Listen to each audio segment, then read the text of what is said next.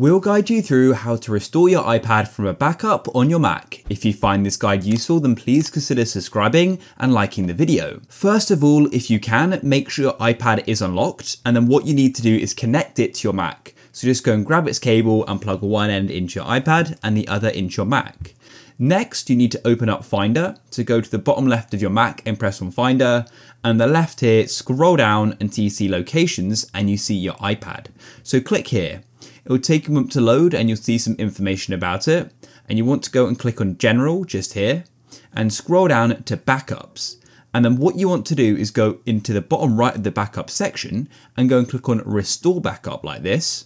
And then we'll have the option to choose a backup to restore it to. So if you click here, you may have quite a list depending upon how many backups you've got, and you want to make sure you choose the one you want. So in this case, I want this one here, and then I'll go and click on Restore like this. Then you'll need to click on Erase and Restore again, and it should then go and start the process. Now you may go and get a pop-up saying something about Find My being activated on your iPad and it need turning off. If that is the case, you'll just need to go and turn it off. So open up your iPad and go to your settings and you can go and disable it. It will tell you how to do that. Now it's saying restoring, and on your iPad, it may go and say restore in progress as well. After it's finished, your iPad may go and sort of reconnect itself to your Mac and disappear.